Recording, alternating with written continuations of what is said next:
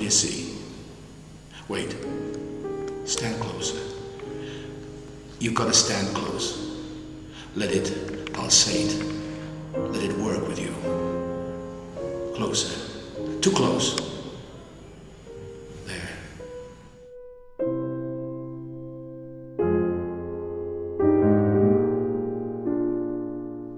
Yeah, how are you? Fine. How are you feeling? Fine. How was your day? Fine. How do you like the painting? Fine. You want dinner? Fine. Well, I'll tell you what. It's not fine.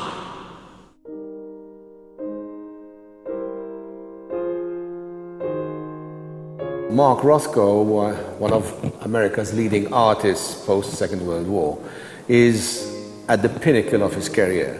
He's been commissioned to paint these murals for the new Seagram's building in New York, for the new restaurant called the Four Seasons. What do you think?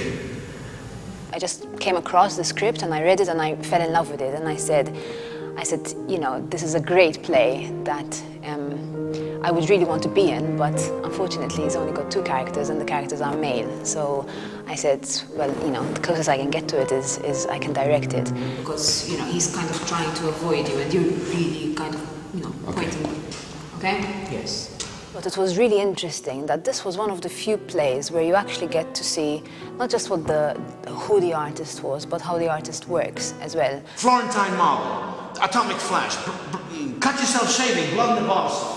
The ruby slippers, Technicolor, that photo of the Kremlin on the president's desk. Russian flag, Chinese flag, Nazi flag. Ken starts out as one person and is very changed by the end of it. And I think that's the beauty of the piece in itself, the fact that the characters evolve simultaneously and yet separately and tend to shift positions. Sunrise isn't red. Yes, it is. I'm telling you it's not. Yes, it is. Red is sunrise and sunrise is red. He is going through what I guess most adult working people go through when they reach their mid-50s, and that is that they feel that they're at the pinnacle of their career and these new upstarts coming out of university are going to take over the world. Well, of course they like it. That's the goddamn point.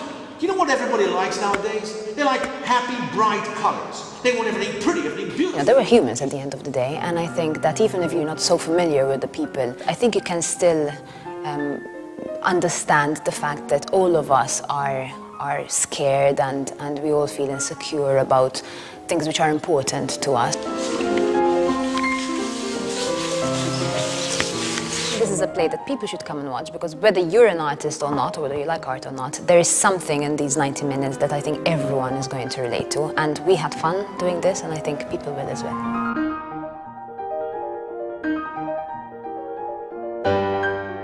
What do you see now? What do you see?